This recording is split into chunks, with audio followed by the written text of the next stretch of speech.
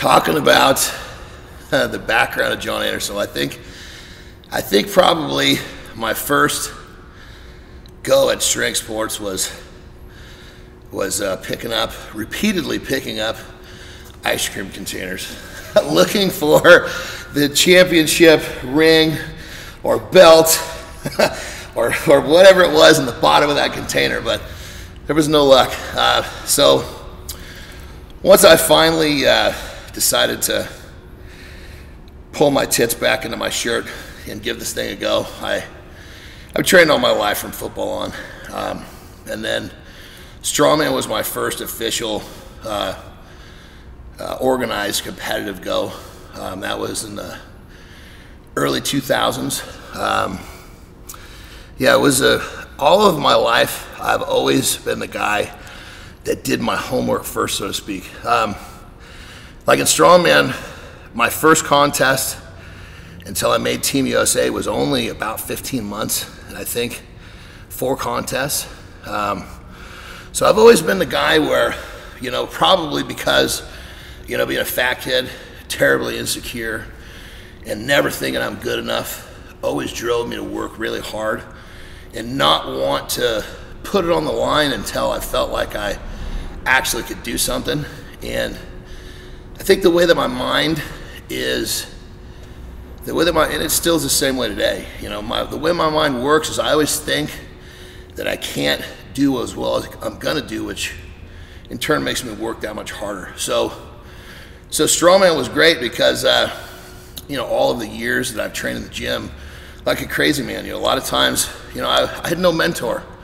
I would put on 405 on a squat, and I'd say, how many times can I squat this before I have to put it away or until I fall down? You know, and we're talking like 19, like early 90s, 91, 92, 93. Nobody had heard of this. They're like, what's this kid doing? You know, and then, you know, the big swinging dicks at the gym would try to squat 405 for 20 and hit the deck at 13. And, you know, all of a sudden I started to gain some in-gym credibility, you know, which I think that was big in building my confidence because, you know, I mean, even still today, I can get up, wipe the sleet out of my eyes, and I look in the mirror, and I still see that fat little fucker with the tits hanging out on the other side right there, you know. So a lot of times I'm going to the gym and I'm eating right, I'm doing all my stuff to ensure that little fucker doesn't come back to this side of the mirror, you know. And as early on in my strength, all of what I'm talking about was probably, I felt like I had something to prove. I don't know to who, but I mean, I was working hard, and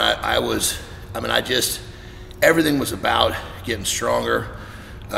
So all of the crazy shit that I did in the gym, it just played into Strongman so perfectly because I never really knew why I did what I did. I didn't know why I was doing these lifts that were very outside the box and unconventional. I wasn't doing sets of 5 like everybody else.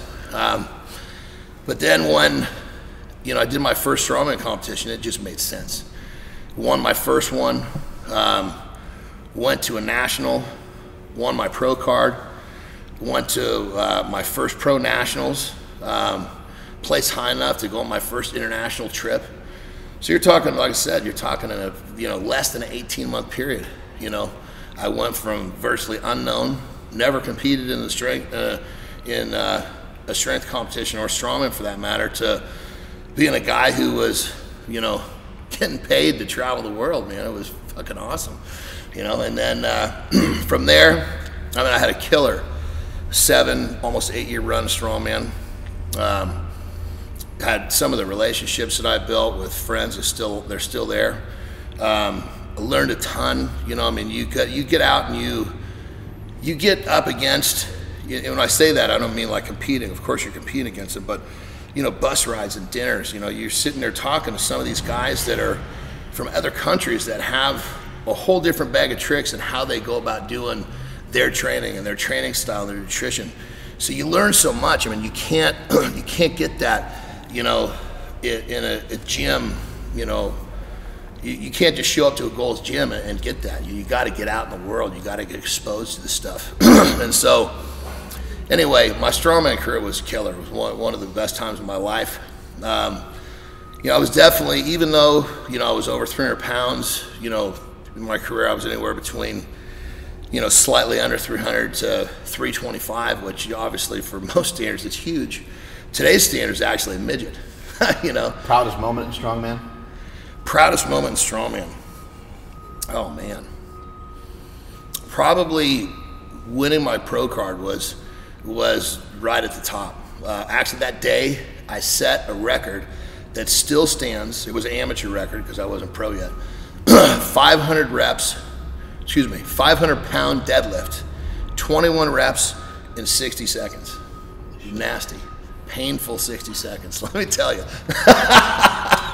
That's so anyway, from Strongman, being in there for a while, there's a shelf life for everybody, but especially for a smaller guy. Went from, just busting your ass, giving it up, and shit starts breaking. So, I had to have back surgery, and, what do you do from there? You hang it up? That's not me, it's like, the fat kid's constantly in pursuit of me, I got to outrun that little son of a bitch. So in Strongman, correct me if I'm wrong, but in Strongman, you were able to accumulate, or through Strongman, you were able to accumulate a decent amount of sponsorship. Is that correct? Yeah. See, maybe talk about that a little absolutely. bit. Well, this is, it's a great, interesting topic because back in those days, social media wasn't even started yet. So obviously that wasn't even part of the equation as far as social media, as far as sponsorship. Nowadays they want your social media following. So, you can be a, 3-footed, dipshit, but if you got 1 million followers, you're going to have people calling you for sponsorship. Back in those days, in the early 2000s, you had to be the guy that you had to have that magnetism that people wanted to see. You had to be able to talk to people. I mean, you could theoretically now gain a sponsorship probably through email just by displaying on some sort of a spreadsheet what you've gotten following. Those days, you were meeting with somebody because they wanted to know Jon Andersen. They wanted to know Mark Bell. They wanted to know if they were hanging their banner on the person, was that person going to represent their products the way they wanted? So anyway, so I was, I had that in as my personality, and I looked very different because, like I said, I'm always out trying to outrun the fat kid, trying to keep my tits up nice and high. So I didn't look like every fat motherfucker in the sport. I was in good shape, and then. Was that planned? Like you set out to be in better shape than everybody else in Strongman? It's kind of forced by the fat kid, Okay. I mean, ultimately, it's just, to be honest, it's kind of like, the way that I am and the things that I went through as a kid, being picked on and all the bullshit and the insecurity that I developed, I don't even know how it could be another way. It's just, it's me. Were you bullied a lot as a kid? Yeah. Picked on a lot? Were you the fat kid? Were you so heavy that you were the fat kid? What's that one about? Were you so heavy that you were like the fat kid, like the main focus of people? I think that I wasn't the fat kid, but I was like I was easy and I was great prey because I was fat and I was a pussy. So you could make me cry real easy. If we're a bully, what else do you want? To make the fat kid cry real easy, you look like an even bigger stud than, so. Is there an incident of being so vulnerable that you recall? Like where someone made you cry or somebody did something or said something where you were just like, you know what, fuck this, man, I'm not taking this anymore, I need to figure out a way out of this. That I would have that feeling just about every time that I got bullied, like, everything from, like I remember riding the bus to the school back, where where I live, there's no buses. I take my daughters to school. But when as a kid, I was on a 45-minute bus ride to school every day. So it was kind of a social thing. People were getting on there, listening to music, strutting their clothes. It was almost like the hallway, if you will. So, so I'm fucking people spitting in my face. And I mean, so you come on the bus, somebody spits in your face in the first 5 minutes. You got 40 more minutes to school. I just couldn't hold the tears back, and so basically I would get bullied. I was a mama's boy. So I'd get bullied, I'd fold like a chair, start fucking crying like a bitch, and then it just made it that much better for the next time for the people that wanted to pick on me. But, you know, I mean, looking back, I mean, all that stuff made me who I am. You know, and I don't hold grudges. I'm not one of those guys, oh, I'm going to go get this guy and get that guy. You know, I see a guy that bullied me, I treat him like any other person, you know. If anything, I should probably thank him because I got a hell of a lot better life than he's got. You know, I mean, I'm living the life I want. You know, I don't wake up and drive to work every day. You know, I wake up and live my dream. You mentioned seeing the fat guy in the mirror still, but do you remember a time when those bullies kind of disappeared because you got some muscle on you? Yeah, I do, you know, and I remember actually there was a, you know, he was a friend by the time high school was over. His name was Brent Lamb, and you know, he was kind of a hard ass, and I remember his whole thing, I mean, he was such like a to-the-point bully. He would literally come up and get in your face and say, you want to fight? I mean, that's how basic it was. It wasn't even like poking on you. He just wanted to like make you say, no, I don't want it. You know, please, you know, save me, you know? And so it was somewhere in the end of high school, he got up in my face and did it again, you know? You want to fight? And I remember thinking to myself, it's like the world slowed down. And I thought, you know, son of a bitch, this is my moment. I'm gonna step back and I'm gonna say whatever you want. Nice, calm, cool, and collective. He looked at me like, fuck, this guy normally gets the hell out of here right now, you know? So it was, you know, there was definitely some coming of age moments like that. But, you know, to be honest, I gotta say, you know, it was traumatic in how it affected me, like when it comes to like when I reference being traumatized by the fat kid, it's because, you know, being this, it really, the picking on part was great, but I think if you really boil it down, what was the most disappointing to me was my own personal self-failures and lack of discipline, everything that went into being that fat kid. It wasn't the fact that getting picked on surface shit. You know, I don't have to deal with that guy that's picking on me 24/7. I got to deal with myself when I say, okay, you're going to have your dinner and you're not going to have dessert. I got to deal with myself going to bed at night when I have my fucking dinner and ate all the goddamn sweets in the house. That was the tough part because it was the own personal letdown and the personal failures. That's the hard part. I mean, the physical getting picked on and getting embarrassed, and shit goes away, you know, and I, like I said, I hold no grudges for that stuff. If anything, the people that bullied me, including, you know, my next in line brother, you know, I thank him. He read my book, he read Deep Water, and he was like, are you ever gonna forgive me? I was like, dude, are you kidding me? If anything, I'm gonna thank you. What are you talking about? You know, I don't hold grudges. This is, you know, I wrote this as, you know, this is like something I wanted to share. Nobody held a gun to my head and say, expose yourself. You know, I pulled my pants down because I wanted to. So, anyway, but yeah, so it's, you know, it's really much more. It's not, the bullying thing is not a surface thing. It really gets down to who a person is, who I was, my own lack of discipline. And I think that's one of the things I hold my hat on now, is that I really, really hang my hat on being a disciplined motherfucker. You know, if I say I'm gonna do something, it's done. And sometimes it gets me in trouble because I say I'm gonna do something and I'm, you know, maybe a day or two later, I'm like, son of a bitch, I gotta do this now. And I do it, and then sometimes it really sucks. But that is that is like, without it, I'm nothing, because that's what gets me out of bed at 3:30 in the morning to go get on that stair climb when I don't want to.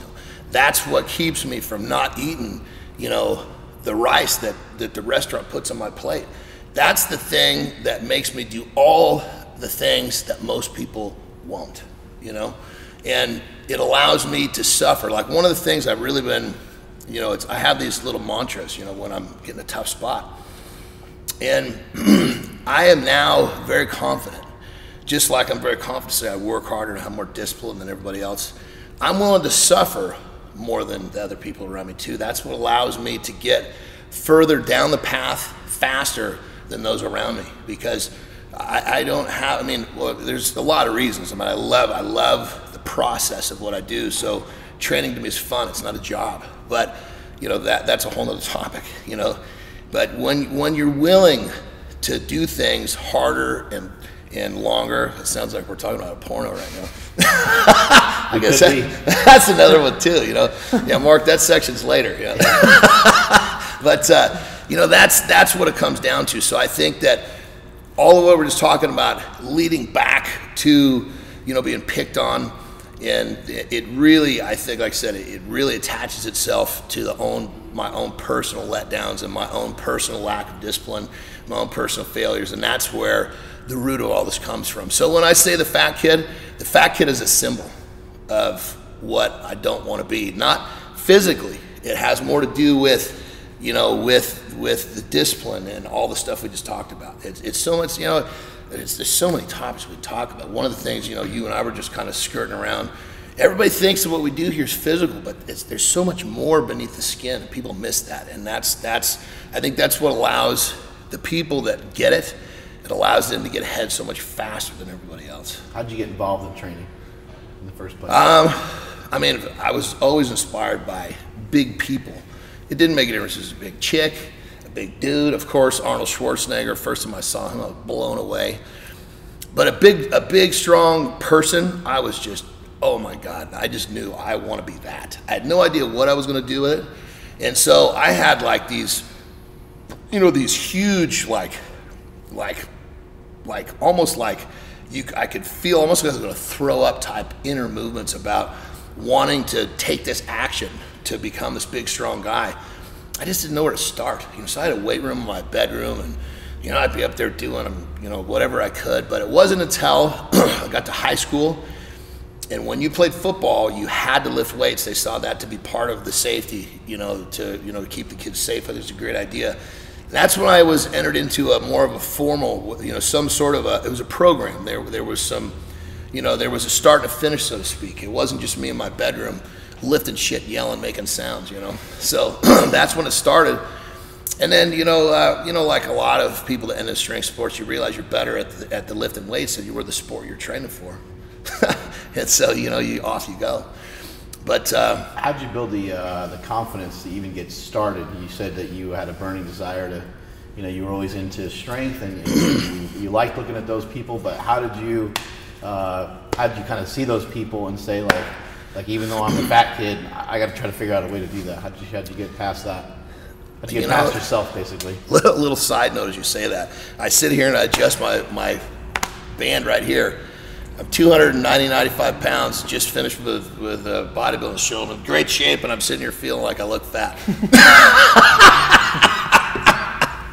A little snapshot of it's because you do.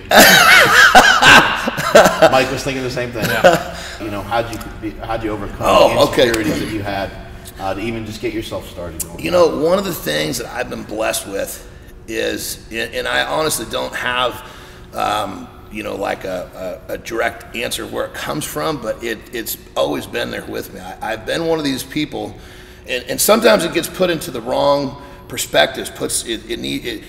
I'm very good at deciding what I want and just doing it.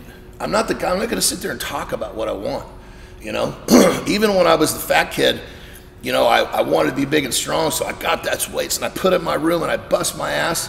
It didn't stop me from having those failures of going downstairs and eating a fucking bucket of ice cream, but I didn't talk about wanting to be a big guy. I started taking action. I just, you know, like, you know, most people that get started, even adults, they just don't know where to start, you know. And so taking the action was never, that was never a huge issue. Like, you know, a quick fast forward, you know, once I gained the confidence and decided I wanted to compete strength sports, when the Strongman did that deal, you know, it's pretty uncommon for somebody to say, hey, you know, I had a back surgery, I'm going to go wrestle in Japan.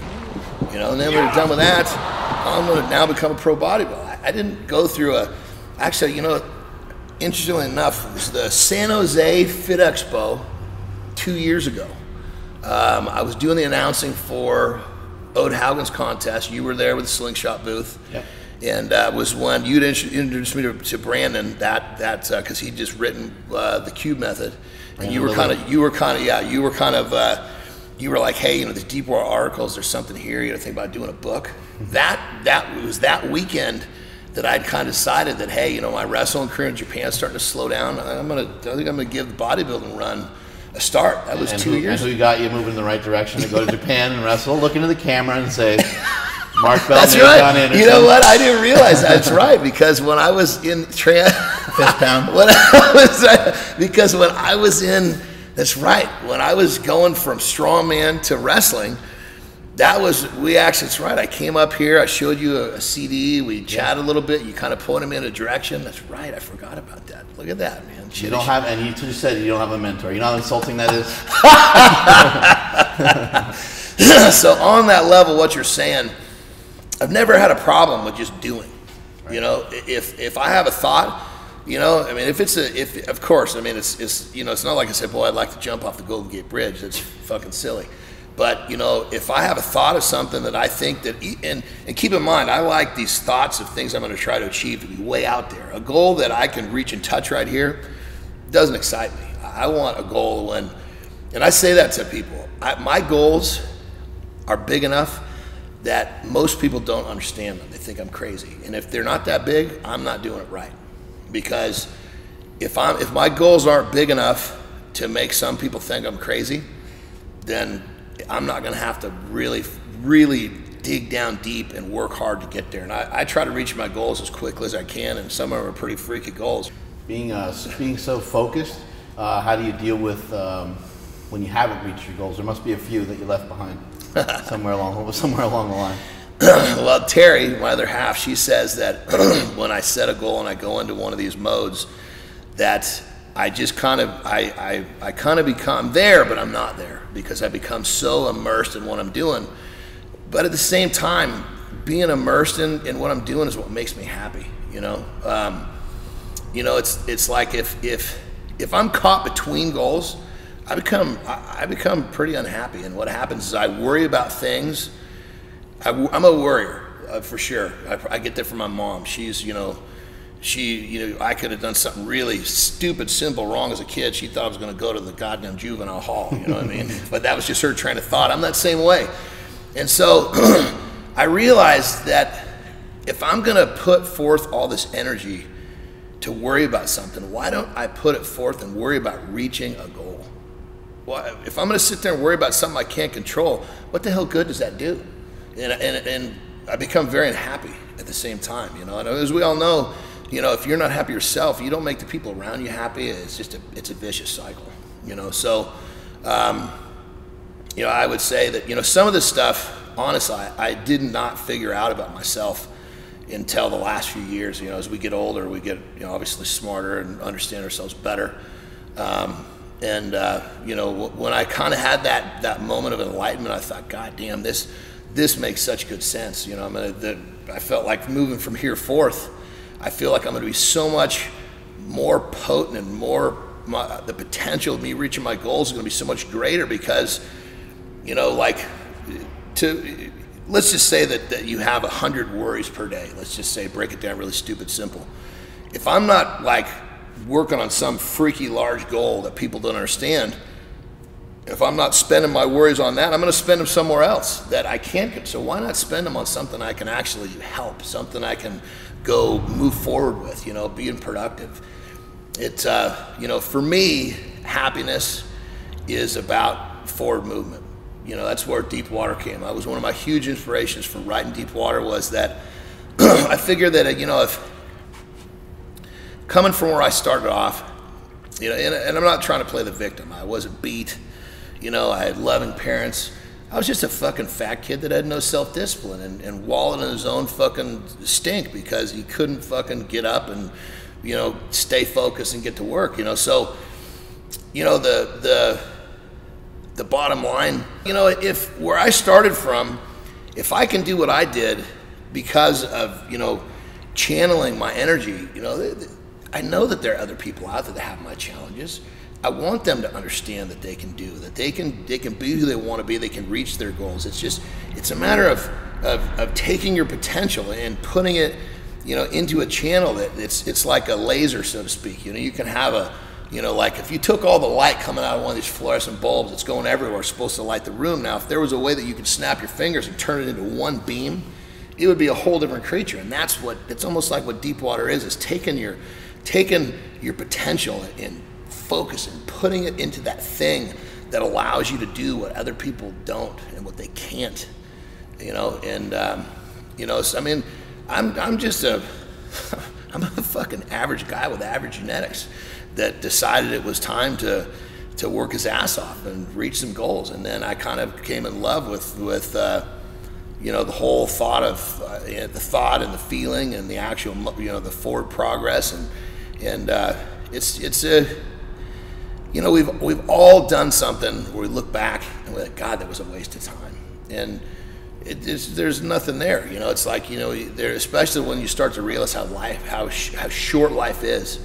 You know, you want to spend your time on things that you want to spend it on. You know, life. What happens is, and I tell my daughter this all the time. People life chooses them. They don't choose their life. And then next thing you know, they wake up, they're fucking 45, they're stuck in traffic driving to a job they don't want to go to, and life's got a hold of them. They got no choices. Choices are over. You know what I mean? Choose your life. Don't let life choose you.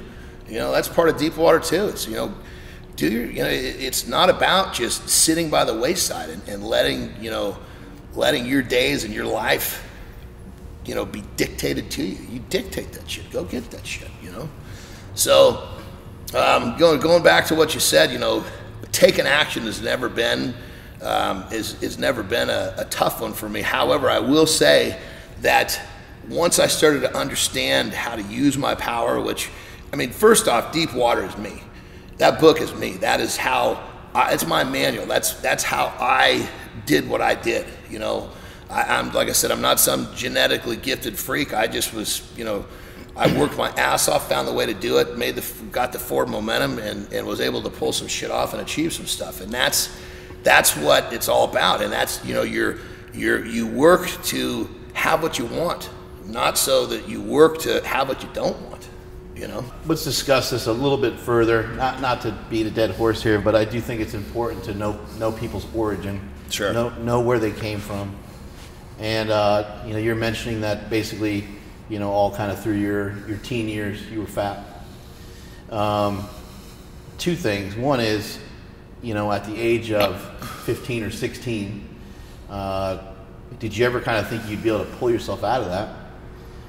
And then the second question to that would be, you know, what if somebody came to you at that age and said, hey, I want you to do I think you'd be great for this. I want you to do a bodybuilding show. You know, what would the thought process be? It'd probably scare the shit out of you, I'd imagine.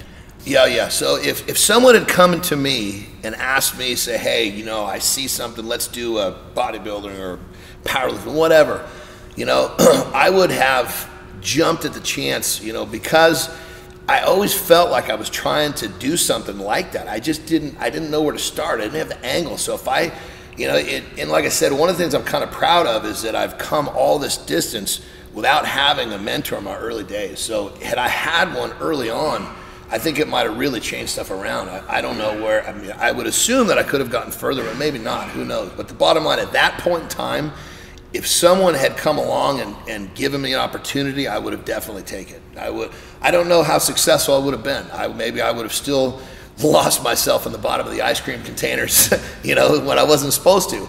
But that would have been, because you know, I mean, we've all been in that situation where you feel like you want to do something great, you know what I mean, but you just don't know where to start. That's a tough place to be. But if you've got someone that will kind of lay out a path for you, it kind of helps clarify, it takes some of the pressure off. Yeah, so I definitely would have taken the opportunity. I don't know how it would have gone. And I think that I think looking back, I really believe that things happen for a reason. So I think that didn't happen for a reason I don't know why, but I think that it shouldn't have happened. Well, I didn't. The other question being, you know, when you were, like, how long did it take you to start to get in better shape and start to just, like, overall just feel better about yourself? Well, that's a good, it took me a long time to feel better about myself when I was in that kind of that early fat stage. And what happened, it was almost like you hear about like drug addicts and people with major problems hitting rock bottom. Well, I kind of went through that phase with me being a fat motherfucker. Because I can remember as a kid, I would get on my bike, you know, and this is back when a quarter, remember the days you get a quarter, you get a big old candy bar. So I'd save up $2-3. I'd ride 10 miles to the local store so I could sit outside on the bench and eat candy, you know? And of course, then when it's all over, I got that long ride home, and a lot of times I ended up crying because, you know, I couldn't believe I did it again.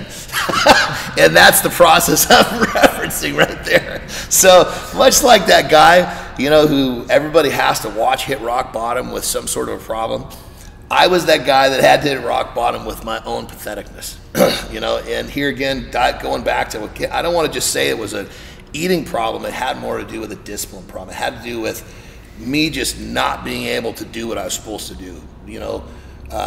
So that whole thing, what happened was, you can only cry so many times. You know, it's like, you know, with the bullying thing, it never happened to me, but I've seen it happen where, you know, somebody hits you one too many times and you fucking freak out. And you go and you beat his ass, you know.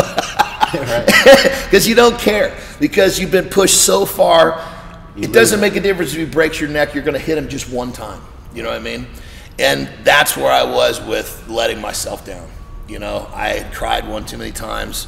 You know, I had fucking told my, told my parents that I was going here so I could go fucking get some ice cream, or I wouldn't go with them when they were going somewhere so I could sit in the house and eat all the fucking sweets in the house. I mean, you know, and it's that sickness where it seems like such a great idea until it's all gone. And then you got to sit there and look yourself in the fucking face and realize, God damn it, I did it again. And here comes all the bullshit and all the tears and whatever you got to do to come with the fact that you let yourself down again. And finally, you do it one too many times and you just don't care anymore. And that's where it starts. Through those teenage years, you know, a lot of guys are starting to try to chase girls and they're trying to get a girlfriend, right?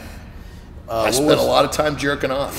Yeah, your right hand became your girlfriend? I actually could do it with both. That's how much I did it. You know, I get a cramp in the right one. Well, here we go. Yeah. I became ambidextrous. Oh, I thought you meant you were gifted. No, I'm not sitting here trying to tell you I got a monster cock on film. No, that's not it. I'm just saying when I got a cramp on my right side, the left one was ready. So there was not a lot of chasing girls. Did I try? Yes. But, you know, I mean, I got fucking shut down. You get shut down enough times, you just stop doing it. Right. You know? And then it was later in high school. I was still, the transformation had started, you know? And I think the biggest thing in that transformation was not the way I looked, but it was my demeanor. It was how I acted, who I was becoming, you know? Because mentally, I like I said, I kind of hit that point where it was just, there was no more tears left. Plenty of ice cream, but I didn't have the tears to support it when I was done. The aftermath. So, you know, then it just started to change. And then I remember I ended up my first real girlfriend was a chick down the street that I had a crush on forever. So it was like, oh man, I'm not gonna tell you. It was like a dream, you know. I mean, holy shit, it was crazy, you know. And it's like I said, it was, and at that point now the momentum's starting.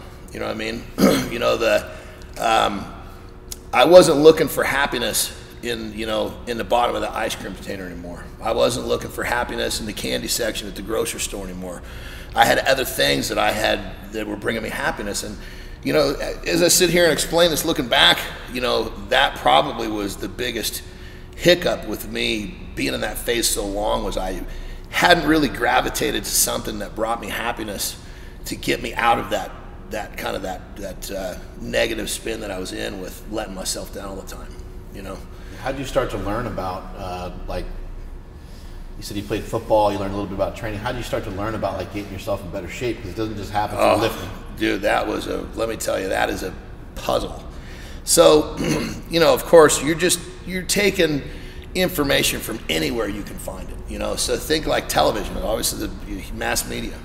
And think back when we were kids, first it was gotta drink milk, you know, then it was gotta eat bread, you know. So this whole time frame you just asked about how I found, you know, what was it that allowed me to kind of start, you know, gathering information. I was gathering the wrong information, but I was trying. So I'm seeing these, these commercials, eat wheat, wheat's this, wheat that. So I'm going to the grocery store, and I'm not in the candy section anymore. I'm in the bread section. And I'm buying 6-8 loaves of bread at a time. And my friends are looking like I'm fucking nuts because I'm sitting there eating pieces of wheat bread with nothing on them, thinking that that's going to build muscle, I mean, literally, that's how it was. I mean, if I was convinced that eating dog shit was going to make me gain muscle, I would have grabbed the turd, gone where nobody could see me, and started chewing on that fucker. I mean, that was it. I mean, it was not a thing in my mind where it's like, do I want this? It was there. So gathering that information to become in better shape was tough. And to be honest, I didn't have my first I guess you'd say that I didn't stumble across my first piece of real feedback with protein until I was 19. And it was really, really clear. My best friend was also my training partner, cancer survivor. His name is Josh Fink, still one of the best dudes I know. We used to train, we were competitive, we trained hard, and he was on this big, real nuts and berries and, wheat bread and, and somehow I had just decided that I was going to start eating eggs and fish and shit like that. I don't honestly remember what had prompted me to do it, but something came along and made me think, hey, this might be a better way. Well, that summer, I actually, we were pretty even. By the end of that summer, I was substantially stronger than he was. So, obviously, you can argue genetics and all this bullshit, it's very true, but looking back, hands down, that was it. Because, those days, we didn't understand the importance of protein. You might have, an egg or two with, a whole bunch of toast and cereal. Now you have, a dozen eggs, and, I don't even eat carbohydrate, for Christ's sake, So once I recognized that protein had that punch, it was lights out, Then shortly thereafter, I had started, because I'm in college by this point, so I'd started going to Costco, and in those days now they have 10-pound sacks. In those days, in the early 90s, they had 4-pound sacks. So I'd buy, every week, I'd buy 7 4-pound sacks of chicken breast, and every day I ate 4 pounds of chicken, and that's when my strength and my size just exploded. I've heard in your strongman days you used to eat like a pound of bacon every day, something like that. That was from, I did eat a lot of bacon, obviously, because there's not a ton of protein, there's a ton of fat, so it was calories I was after.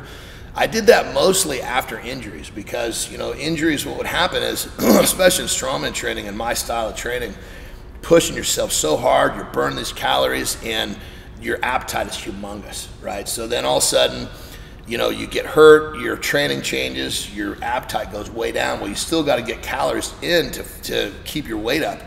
And so that's where the bacon came. I mean, you could put a couple thousand calories in bacon, not a lot of space in your stomach. So, so that was bacon was a staple, but it was a calorie issue for sure. It was, trying to look at, okay, I've got X amount of space. I need to get X amount of calories in there. How do I do it? I think nowadays you mentioned to me in an article for Power Magazine that you, I'm not sure if I can remember correctly, but you eat about a cow per year or something like that, right? I mean, if you do the math on that, dude, it's crazy. Because I 5 pounds of meat a day or something like 5 pounds is for sure. There are times where I may eat 7, I mean, even on right here, when I was coming into super training, just between the freeway and pulling in, I had a pound of chicken driving, Yeah. I mean, every time I eat, I'm going to eat a pound, and I'm going to eat minimum 5 times a day. Minimum. I mean, I'm 5 times, if I'm only eating 5 times, it's because I woke up late and fell asleep early. Normally I was 6, maybe 7 times. So let's just take the happy medium. Let's call it 6, right? So what, 6 times 365? What is that? Right, a lot. That's a shitload of meat, man. Yeah. But that's what worked for me. Everybody has what they believe works for them, and I have never wavered in what I believe works for me. And coming from the kid who was scared of his own shadow, and could only dream of being, a big, strong guy, coming from there to where I am now and what I've done with my 3 different careers, I mean, it's a lock to me. I mean, how do you argue that? When did your goals kind of transition from running away from being the fat kid to turning it into a sport, or turning it into a lifestyle or a career even? So that's a good question. When did my goals go from just becoming not a fat kid into actually, making a lifestyle and a living with what I do? I think like every kid, you have a dream of being a pro football player or whatever it is. And there's a point in time where, even when I was sitting there eating a gallon of Dreyer's ice cream, I believed I could do it. But then you get into, you finally make the varsity team, and you realize that there are people that are just so much better than you. You become a realist, and you just, okay, let's, when I talk about freaky goals, I'm not talking about things that are impossible. I'm talking about things that might have the illusion of being impossible, but but are possible, and being a pro football player was not possible. So, but along those lines, I always had the dream of being a pro athlete, and I think most kids do. I mean, God, it's kind of how we're, the way that our society is, our athletes are glorified, and I think this is the way it should be. I mean, to be a pro athlete on whatever level you're talking about, you have to have a much higher commitment than the average person, and there's some glory in that. So to answer your question, it really kind of came to where, I mean, as a kid, when I started actually getting in shape, my dream was to be a pro bodybuilder. So this last 2 years is kind of been like pretty surreal, almost like being a kid again, which has been, really good, being in my 40s, feeling like I'm 15 again is pretty awesome, I gotta tell you. I used to look at magazines like with, Don Long and some of these guys that were competitive. I was 15, he's 25, right? Then I'm meeting these guys and they're interviewing me, and I'm like, God, this is freaking killer. It was the coolest thing. So my dream was being a pro bodybuilder. As a kid, I mean, I always dreamed that, and I was working towards that. And there's nothing that says that you can't do that. It's not like, you don't have a chance to get on a bodybuilding stage like you do a football field to rule that out. Does that make sense? So that dream was alive. And then it kind of went south on me when bodybuilding took some negative, public press that really shined some pretty nasty light on it, and I kind of lost just kind of lost the glory and just the competitive part. I loved the training, I loved everything about it. I just didn't like what I had. There was, a couple of stories in the news about, pro bodybuilders doing some pretty, risque stuff, to support their, their lifestyle, so they didn't have to have jobs. And I mean, as a kid, I mean, it's still, even now, I don't get that. I think that there's a huge morality that a person has to have in order to be a healthy person, to be a role model. I mean, you can't be a role model when you're doing certain things, in my opinion. Anyway, so that dream was alive, and I just trained like an animal. Even everybody told me from the time I was a kid, it's a marathon, not a sprint. And I still believe that. But on that level, I 100% would try to convince anybody who wants to make progress. Yes, it is a marathon, but when you show up today to train, it's a sprint. You have to do both. You show up and train today like it's a marathon, you won't make it anywhere. You have to sprint today, and then when you're done, go back to your marathon thought process, because the cooking and all that shit is marathon thought process. But you're not running a marathon when you're sitting under 600 pounds in a squat. There's nothing marathon about that. Anyway, how'd you stumble upon Strongman?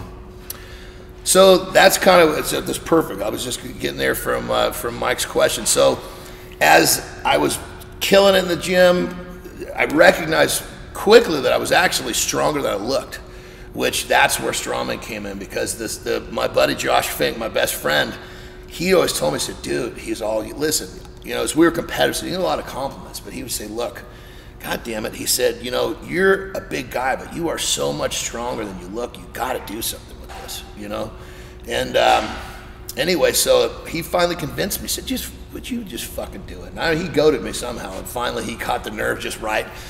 All right, here we go. So that's kind of an interesting deal there too, because here I'm going to compete in strongman. And yes, I'm strong as a house. I'm 275 pounds. In those days was a monster. And but I see all this stuff on television, but I got no idea how to do it. Nobody around where I live does it. Not even the equipment. So a buddy of mine had this piece of property in one town away. He said, look, you can use this field. You want to put some of this equipment out there, go for it. So I started accumulating equipment. I got a tire. I got, some stones, and it was a dirt field. I had to take one of those old school, what do you call this, a sling blade, and cut the grass down. It was like up to my waist. And I put the equipment out there, and I used to go out there in the heat and the mess and flip this tire and lift the stone and do all this shit. That's how bad I wanted it. And I did my first contest, and with no guidance and very little exposure to the equipment, I won it. And I realized, okay, there's something here. And that's when the fire got lit for more competitions. I think honestly, up to that point, I'm kind of, as I sit here and explain this, I think up to that point, that old perspective, the fat kid had a tighter grip on me than I thought. I don't think that I would have done it had Josh not kind of, dangled that carrot or goaded me. I think he saw that I needed to get kind of scared out of my gym comfort zone, And that's when it all exploded, because now all of a sudden I'm not just, the strongest guy in the gym.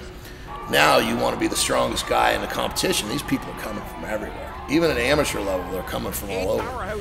Then you get into the pros, and then you go into international pro. Now you're talking world competition. I mean, you guys get that. I mean, you get people coming from all parts of the world. I mean, there's just strong motherfuckers out there. You can't overlook anybody when it's world competition. Were you able to turn being a pro strongman into enough finances to make a living? Yeah, we kind of tipped on that, right? So this is back when we're talking about sponsorships. So this is back before social media, and they were actually buying the person. And so I was a perfect candidate in strongman because I look different, I'm personable, the things they wanted, it was there.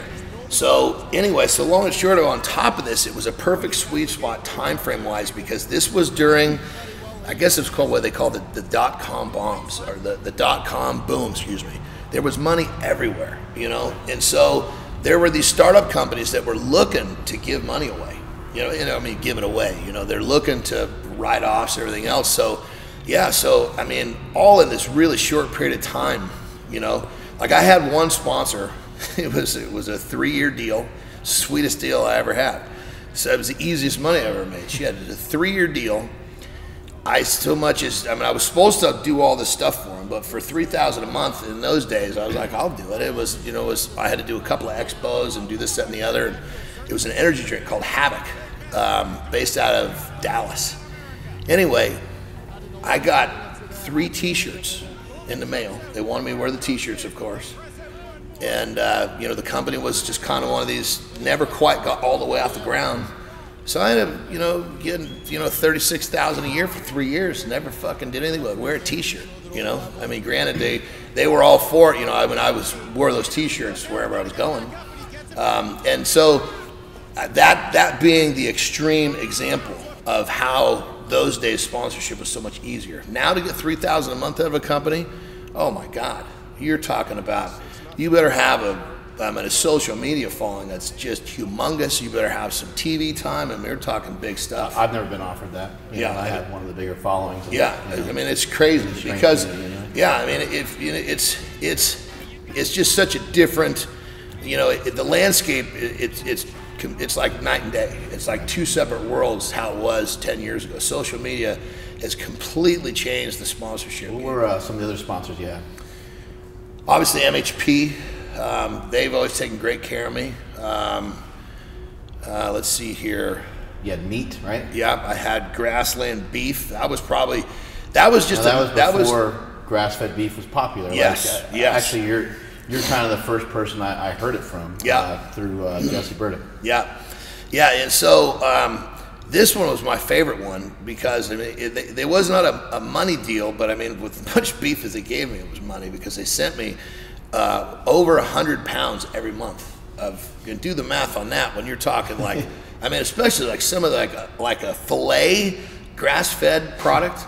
I mean, Christ, I don't know what you pay for that now, but it's got to be what, 15, 20 bucks a pound, some crazy shit. I mean, you could pay $8 for a pound of ground beef now of grass-fed, you know? So that was a sweet one. I had that for a long time. They're not an official sponsor anymore, but I still have a great relationship with them. They'll send me some stuff here and there, but I have another one now. It's called Bubba's Burgers. It's not an organic product, but you know, when you're eating 5-6 pounds a day, if someone wants to give it to you, you're gonna take it. So, you know, and so like, you know, now, like I said, it's very different, you know, as far as the sponsorship goes. But usually when you're dealing with just getting product, now granted, there's a difference between getting, you know, $1,500 a month in product versus getting $50 a month in product. You know, you got to have something. You know, they're not just going to give you, you know, $1,000+ a month in product just because. You know, this falls into the social media and all the stuff. You know, I think that one thing that's really helped me sponsorship wise is the fact that I've been in the game for almost 15 years and I've had good sponsors, which makes me, you know, more, you know, it makes you more reputable when you've had good deals in the past versus if you've never had a sponsor, who wants to get first in line? Something's wrong with this guy. How'd you end up accumulating a lot of sponsors? So it started off with you know, like I said, I think, well, there's a couple things. The way I looked was a big part of it. And then this is back before social media. So in these expos, I would meet people and they're like, this guy, we want to hang something on him, you know? And so it really came down to who I was, you know? Right. I mean, to be quite honest, social media has actually hurt my sponsorships over the course of the last 10 years because, you know, there was 10 years ago, I could, you know, just to, you know, majority of the time I could see a product I like, go shake the owner's hand and walk away with a sponsorship to some nature.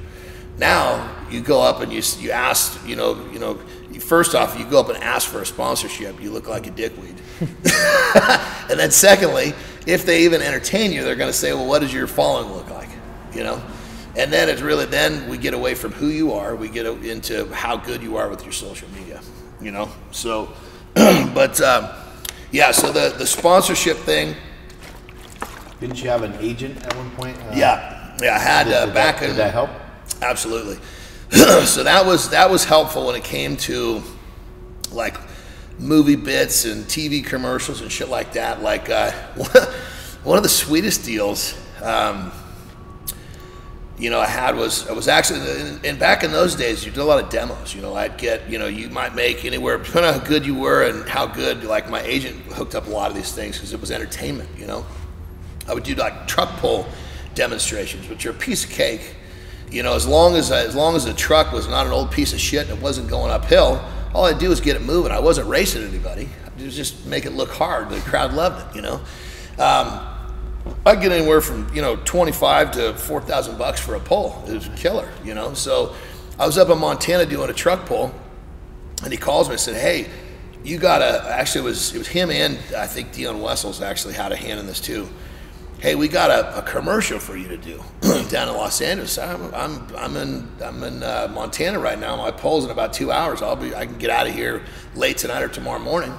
Okay, so they tell me a little bit about it. You know, this is back before email and phones and all that stuff. So it wasn't normal. Today I'll send you an email. Now, like, you know, okay, well, I'll call you back tomorrow morning and tell you the details of what's going on.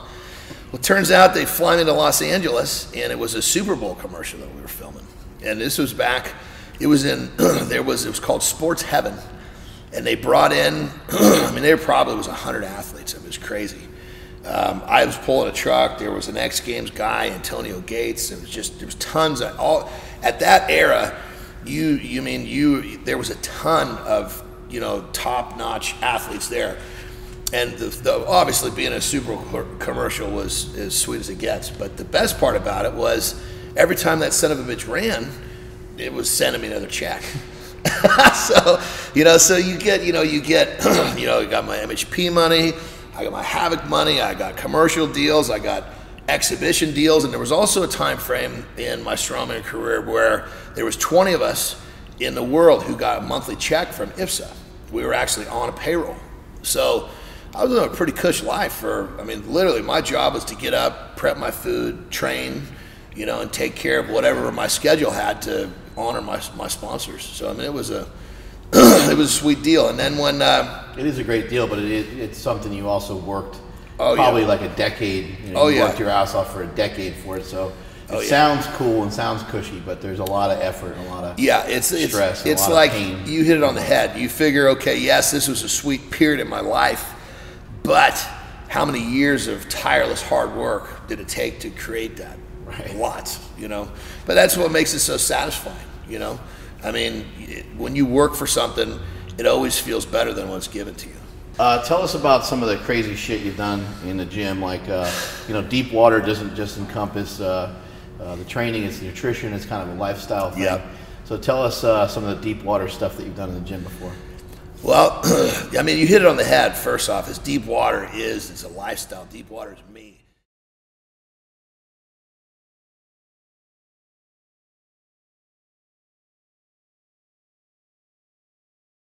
Okay, the sleeves are in, let's make them live.